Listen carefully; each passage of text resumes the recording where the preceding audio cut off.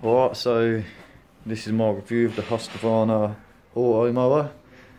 I've been out cutting edges and trees all day, so it's nice to come back and have the lawn cut basically, you know, especially in this garden, as you'll see, which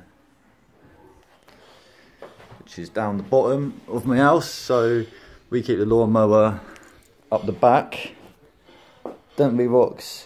So yeah, we keep the lawnmower up the back of the garden, and it's got to come down some stairs and that. So, you know, to have this out the front garden is really useful. Obviously, I'm happy to be part of the automower challenge and get a lot, well, to get to have one of these automowers basically. Installation was easy, simple. Guy come round, put a wire around the boundary, put a cable in, you know, as you can see there. That's his little station.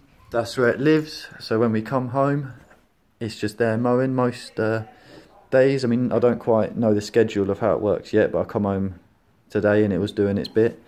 So, you know, that's great. What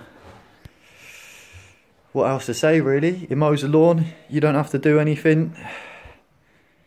I mean, yeah, it's they're a bit of an outlay, depending on what one you get. I guess they are a bit of money to spend, but it depends what your priorities are and how much it's going to be worth it to you, really. I've got a bit of concern about it getting stolen. Not that I live in any bad neighbourhood or anything, just because it's a nice bit of kit and it's out there by itself. Apparently it's all good and safe, so if anyone tries, we'll find out what happens. Alright, so from me and Rox, we're out. Goodbye.